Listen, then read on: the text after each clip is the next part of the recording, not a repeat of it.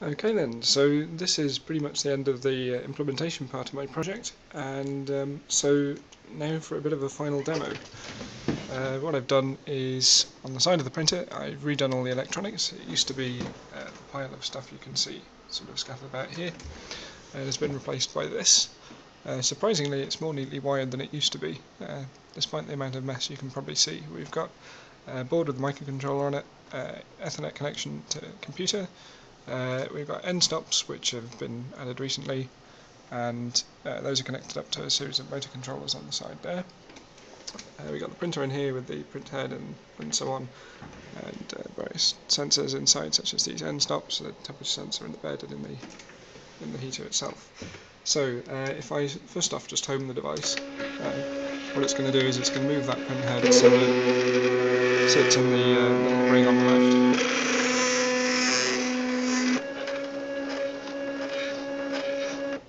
Okay, and the next thing I'm going to do is I'm going to take my 3D model of a cube, generate G-code for it using SkeneForge. Nothing particularly new here, this is the same old software. And once that's done, I'm going to send it to the printer using my own command. So once I've done that, the printer will move itself into the waiting position. Wait until it's hot, which it already is, extrude some plastic, which it will then wipe off on the rubber pad in front of it. There we go. And it will now start printing.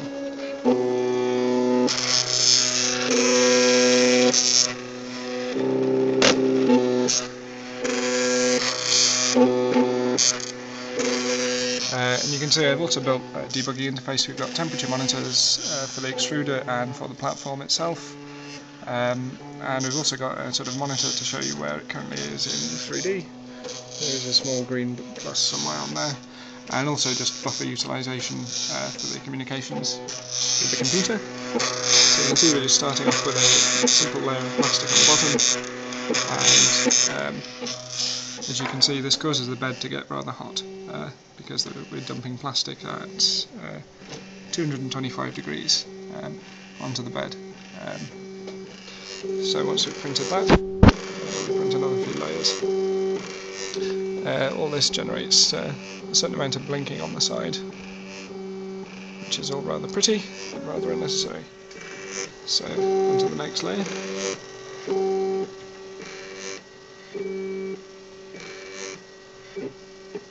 So the printer itself is printing in ABS plastic, and it's coming off a reel down here, which you should just about be able to see moving ever so slightly. Anyway, the plastic's coming off there and being fed into the printer. You can see now we're into the middle of the print, we're filling with a kind of fill pattern rather than just solid plastic, because that would be a bit of a waste. Not that any of this was a waste whatsoever. This pattern inside kind of forms this kind of sort of honeycomb pattern if you tear away the bottom layer of it. And it's nice and strong, but it's much lighter and uses much less plastic and takes much less time to print. So yes, what we'll come out with is something that looks a bit like this.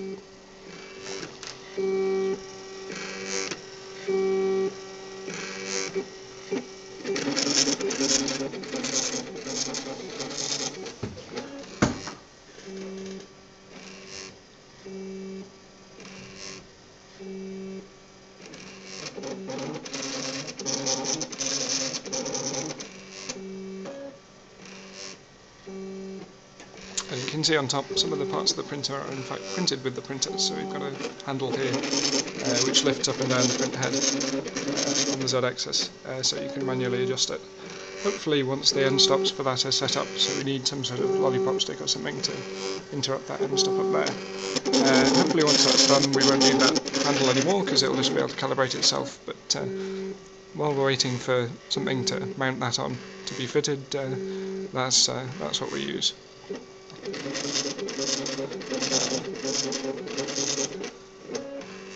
Interestingly, with the old electronics, this was the same handle printed out and it didn't do a very good job. Not entirely sure why, but this printer did always seem to have issues printing anything with a lot of detail, such as circles, which of course if you print it properly are somewhat infinitely detailed, but evidently that was too detailed a print for that run.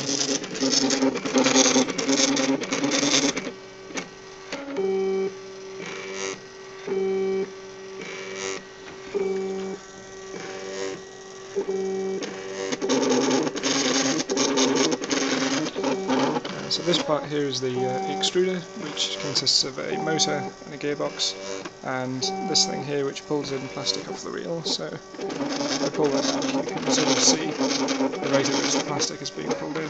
Again, it's really quite slow because this plastic is quite thick, and it's coming out extruded very thin. So once it's pulled through that mechanism, it goes into a heater. The heater is it melts the plastic, and because it's then forced out onto our printed model, it comes out at sort of about this thickness, which is rather a lot thinner than the sort of stock that it comes off. So hopefully coming up to one of the last sort of central layers, which I can't actually remember how many more there are to go. According to the monitoring software, we're printing the 8.61 millimeters, the layer at that height. So they will be done soon.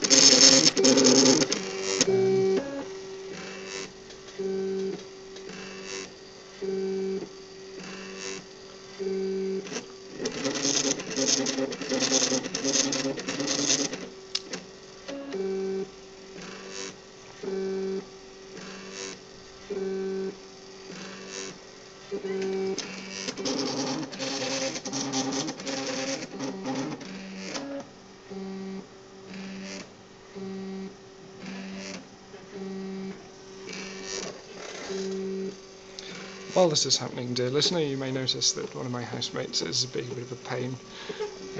Anyway, the top layer of this is now being printed, which is solid, so we have 3 solid top layers in order to give it a sort of decent solid top, which, if it was calibrated better, would in theory be waterproof, but in practice is not.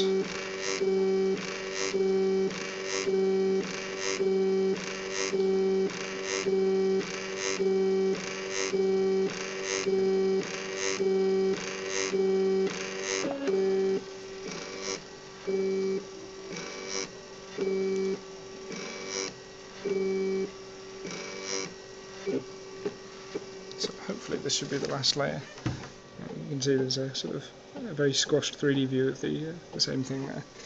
At this point you can see the red line on the buffer means that it's processed nearly all of its G-code, so it's finished now, and the platform's moved forward, and what's happening is the temperature has been set to off, which allows the platform to cool down a bit. Now if it was to eject the model straight away, it would come out and be somewhat squashy, so that's why it's allowed to cool down.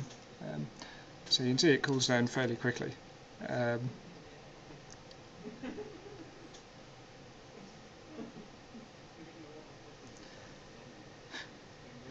We keep the print head on, which means that we can immediately continue on with the next job, because that's the slowest thing to heat up. So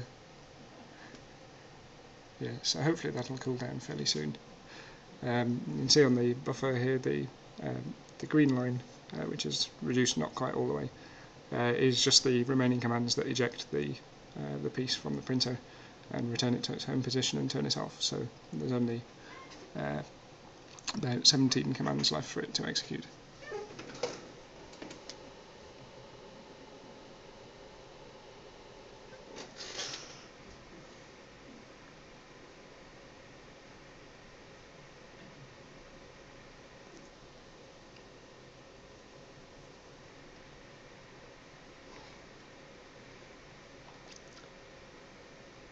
This is fantastically exciting. I hope you're enjoying it.